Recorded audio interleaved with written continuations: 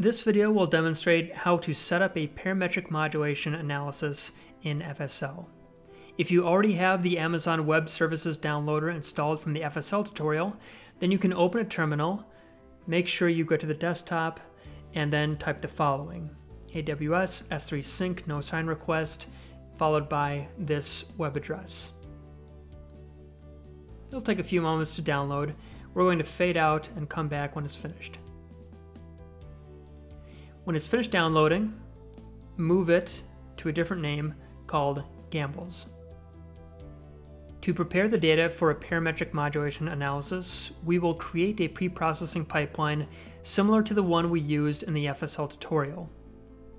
The rest of this video assumes you've already done that walkthrough, so we won't discuss the details of pre-processing and analysis in depth.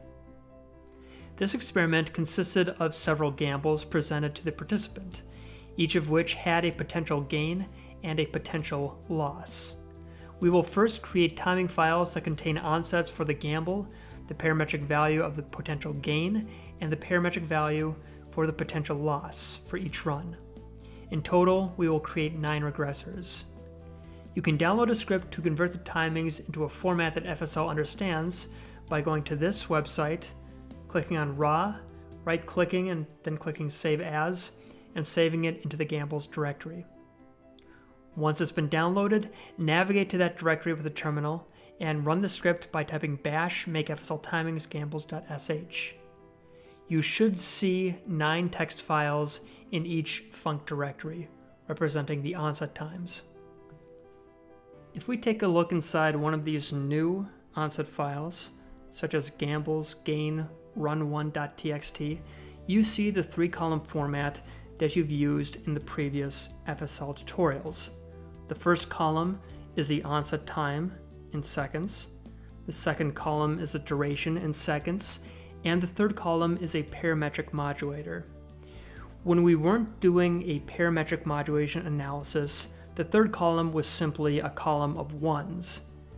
But in this case, we have 2 parametric modulators, one for gain, one for loss, and this third column represents the overall parametric modulation for that trial.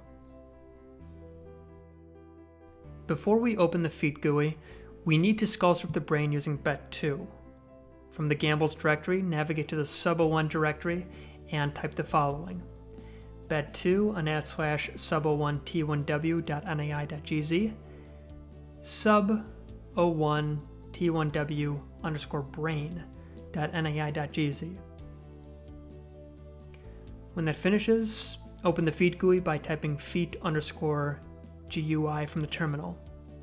Just as in the FSL tutorial, we will create a template design file that we can use in a for loop to analyze all of the subjects. In the Data tab, click on Select 4D Data, navigate to the Func folder, and select the file sub01 run01, and click OK. In the Output Directory field, type run01. This will be the Feat directory in which all the output data is stored. Leave the defaults as they are in the Prestats tab, and in the Registration tab for the main structural image, select the brain extracted anatomical file. Also change the search space to full and degrees of freedom to 12 for both images. In the Stats tab, click on Full Model Setup. Type the number 3 in the field of number of original EVs and label them in the following order: gambles, gain PM, and loss PM. For each one, select Custom 3-column format for the basic shape and select the corresponding file name. So for example, gambles run1 for gambles, gambles gain run1 for gain PM, and gambles loss run1 for loss PM. In the Contrasts and F-Tests tab, create 4 contrasts and label them as follows with the corresponding contrast weights: gambles, gain PM, loss PM, and gain minus loss underscore PM with these contrast weights.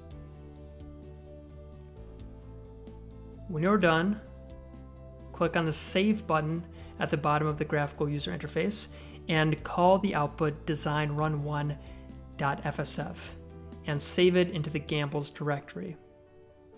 Do the same procedure for the other two runs, updating the functional run and the timing files, and saving the design as design run2.fsf and run3.fsf.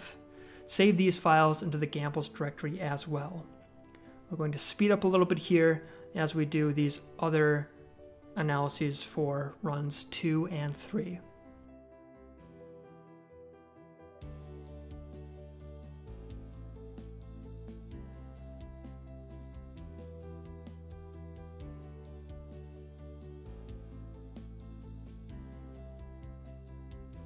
Next, download the file Run First Level Analysis Gambles from the same GitHub directory. Save it by clicking on Raw, right-clicking, and then Save As, and put it into your Gambles directory, just like you did it with the timing conversion script, and run it by typing bash run first level analysis gambles.sh. This can take several hours to run, so we're going to leave for a little bit and come back when it has finished.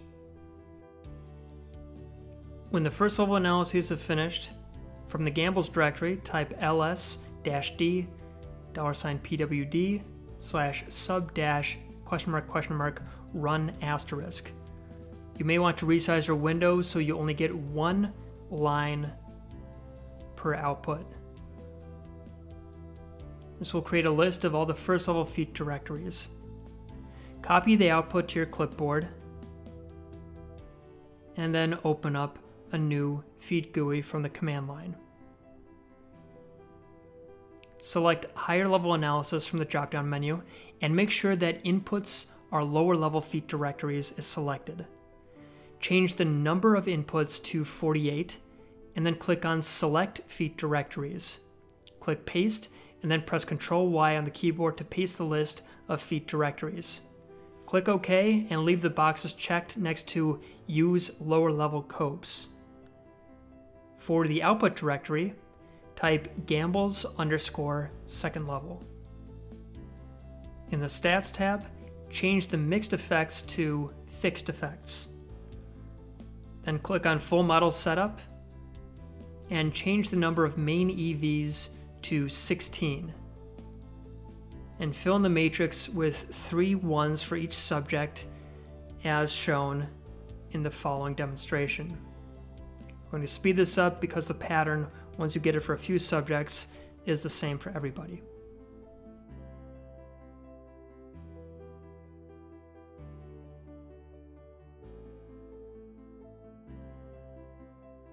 And also update the Contrasts and F-Test tab so that there are 16 contrasts and a contrast weight of 1 per subject.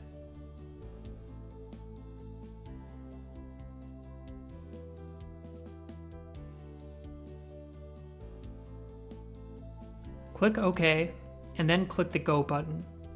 This will average the parameter estimate for each aggressor across all 3 runs, and it will take an hour or 2.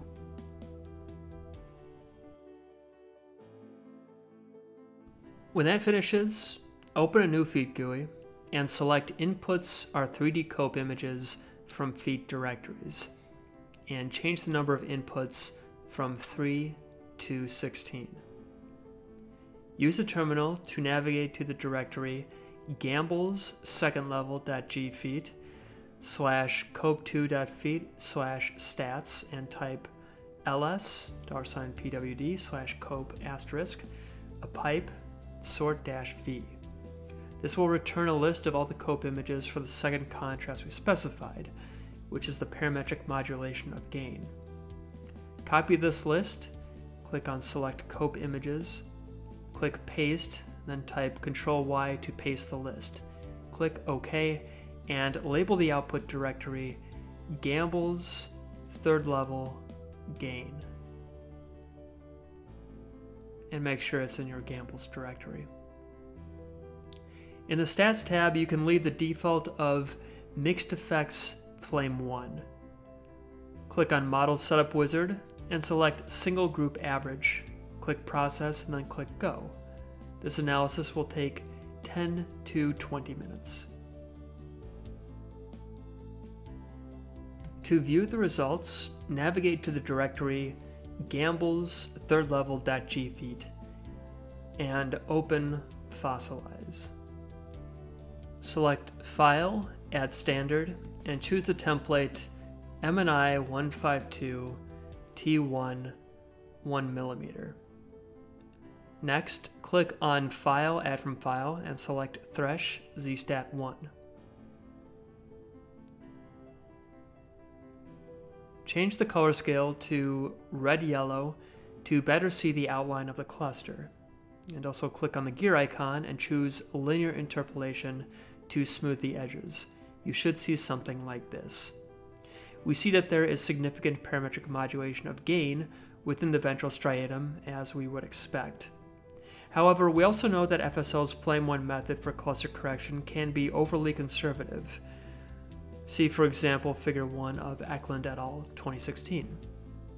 We can instead use a non-parametric option such as randomize in conjunction with threshold-free cluster enhancement in order to balance the width and height of each cluster.